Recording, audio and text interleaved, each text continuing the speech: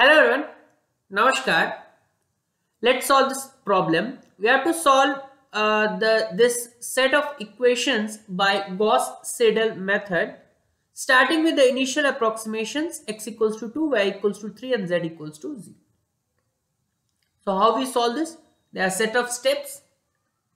First step is we check whether the coefficient matrix that you will get from this set of equation is diagonally dominant or not.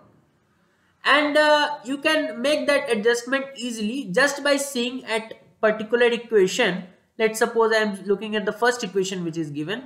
Here I see the coefficient of x is highest, and because coefficient of x from first equation, coefficient of y from second equation, coefficient of z from third equation will make my diagonal, so I want that to be greatest, and also satisfying that inequality that its mod is equal to or greater than the mod of the other two. So as you can see, the mod of 5 is greater than mod of coefficient of y, which is -1, which is 1 simply when you take mod, and coefficient of z, which is 1. So 5 is greater than 1 plus 1, which is 2. Perfectly fine.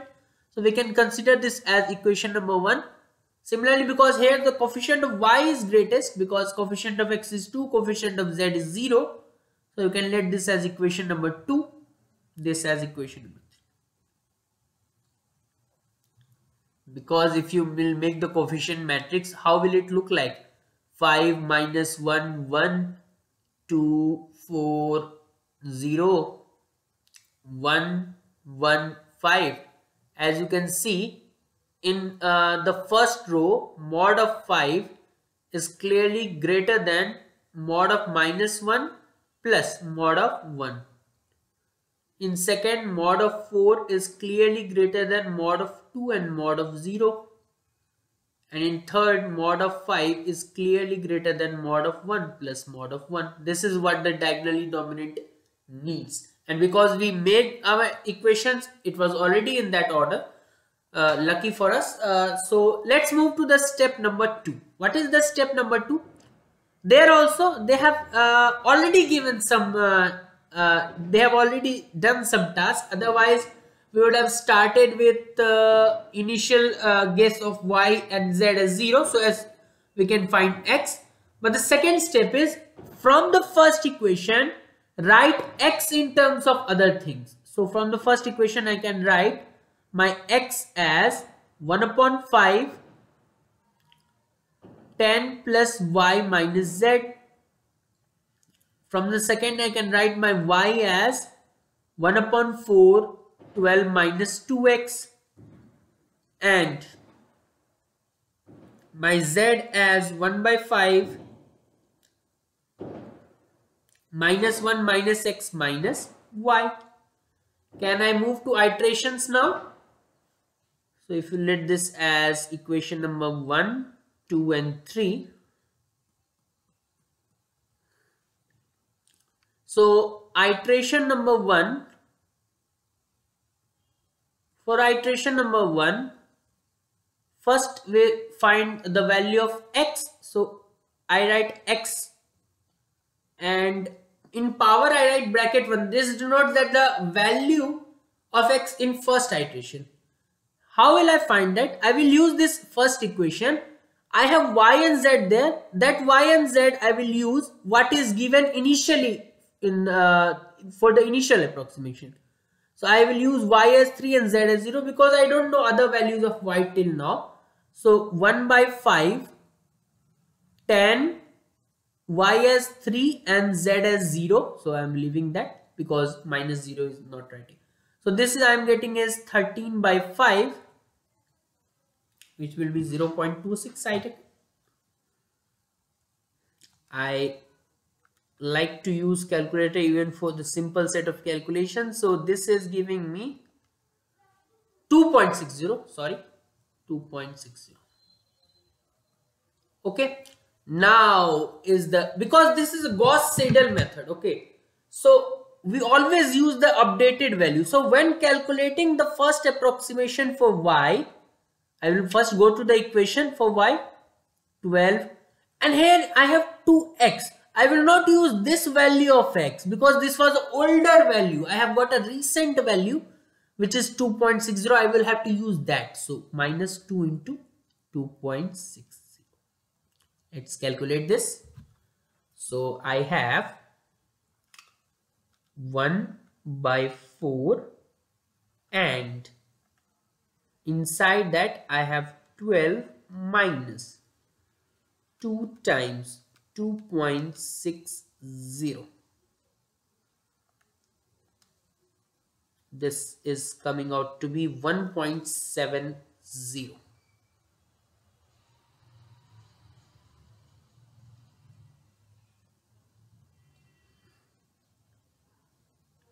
Okay. You can write short 1.7 also, 1.7000. Now,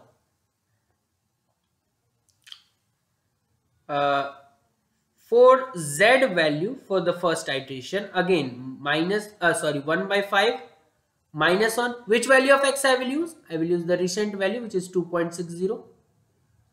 Which value of y I will use? I will use the recent value which is minus minus sign is there and 1.7.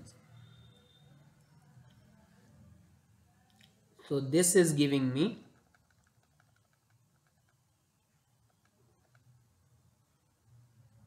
1 by 5 and inside I have minus of 1, minus of 2.60, minus of 1.70.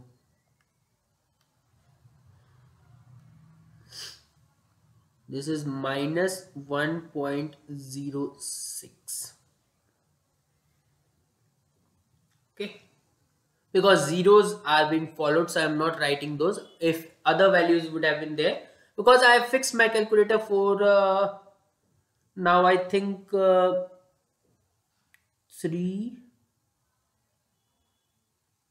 5, 7 decimal points. Okay, so accordingly I will get. So I have got my first iteration value. Now I will move to the second iteration.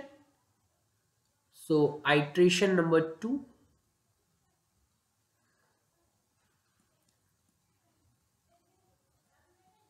Iteration number 2.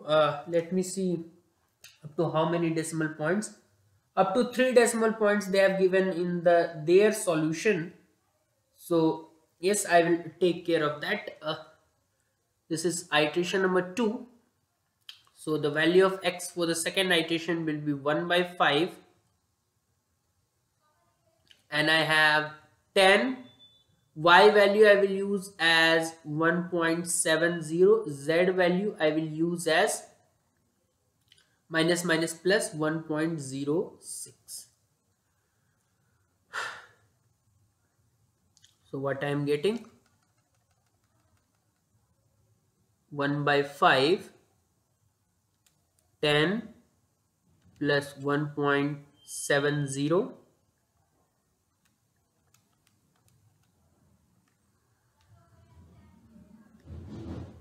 2.552.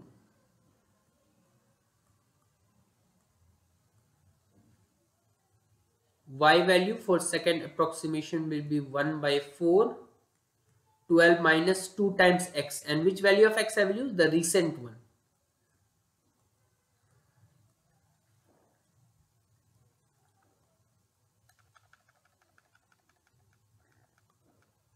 This is 1 by 4 and inside I have 12 minus 2 times 2.552.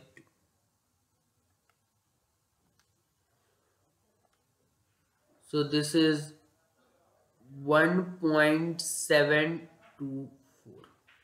Now z value for second approximation will be 1 by 5 minus 1 minus of x, that means minus of 2.552, minus of y, that means minus of 1.724.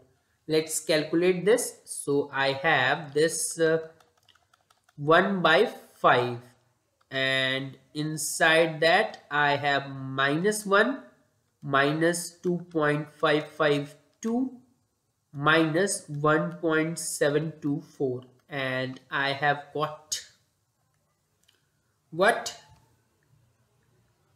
I have got minus 1.0552. Okay, third iteration. Let's do it here. Iteration number 3.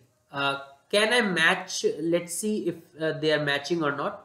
So after 2 iterations, the value of x is not matching even till 1 decimal place. Value of y is matching till 1 decimal place. Value of z is matching to till 1 decimal place. Okay. So I will have to work more. So value of x for third iteration will be 1 by 5, 10 plus value of y in the previous iteration was 1.724 minus z, so minus minus plus 1.0552. So this is 10 plus 1.724 plus 1.0552. This is coming out to be 2.55584 followed by 3 zeros which I am not writing. Value of y for the third iteration will be 1 by 4, 12 minus 2 times x, which is 2.55584. So let's calculate this. So I have 1 by 4 and inside that I have 12 minus 2 times 2.55584. So I am getting 1.72208. Value of z for the third iteration will be 1 by 5 minus 1 minus x, which is 2.55584. I am using always the recent values, minus of y, which is 1.72208, and this I am getting as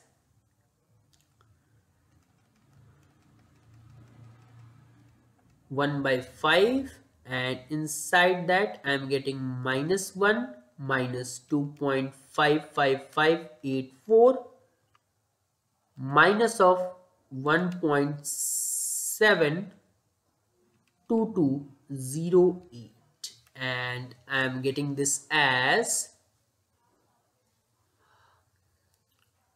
negative of 1.05554. If I match second and third iteration value, then the value of x is matching till 2 decimal points. Value of y is matching to 2 decimal points again. Value of z is matching to 3 decimal points. Okay, I will be happy with this value of z, but not with the value of x and y. So let's go for one more iteration. So iteration number 4. Iteration number 4 is what we are focusing on. You can approximate the value from there, but let's do one more iteration to have more clear idea of. So fourth iteration, it will be 1 by 5, and inside that I have 10 and plus y minus z. So plus y value is 1.72208 minus of z, that means plus 1.055584. So let's do this. I have 1 by 5, which I have already got, and 10 plus 1.72208 plus of 1.055584, and this is coming out to be 2.55553280. Value of y for this fourth iteration will be, what was that, 12 minus 2x, 1 by 4, 12 minus 2.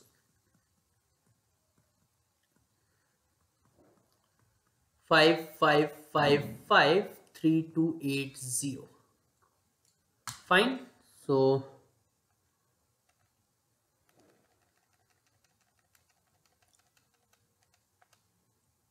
I have 1 by 4, and inside that I have 12 minus 2 times 2.55553280, and this is giving me 1.72223360. Meanwhile, I am also matching. So 2.555. Okay, x value is matching till 3 decimal places. Fine. Y value till now is matching again. Yes, y value is also matching, and z value, of course, that can match. Let's see. I think it was 1 by 5. Let me guess. Minus 1 minus x minus y. Let's see. Yes. So minus of x, 2.55553280. I am collecting all the values so that I can get the better result.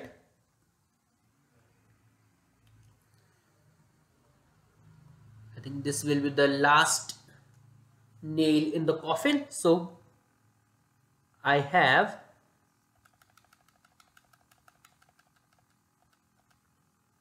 one by 5, and inside that I have minus 1 minus 2.55553280 minus 1.72223360, and the value I've got is minus 1.05555328. Now if I match again, this is matching till 4 decimal places. I have become even more accurate.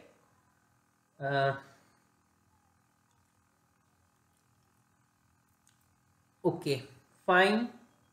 The value of x which I have got in my answer sheet is 2.556. I will check for that, and 1.722. Fine, and minus 1.055. So what they do actually is, sometimes they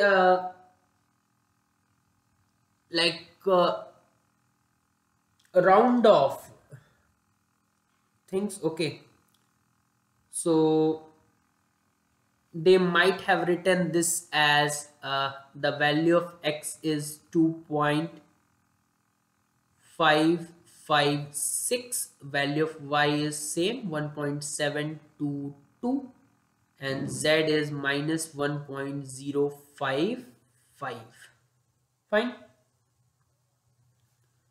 and this is correct up to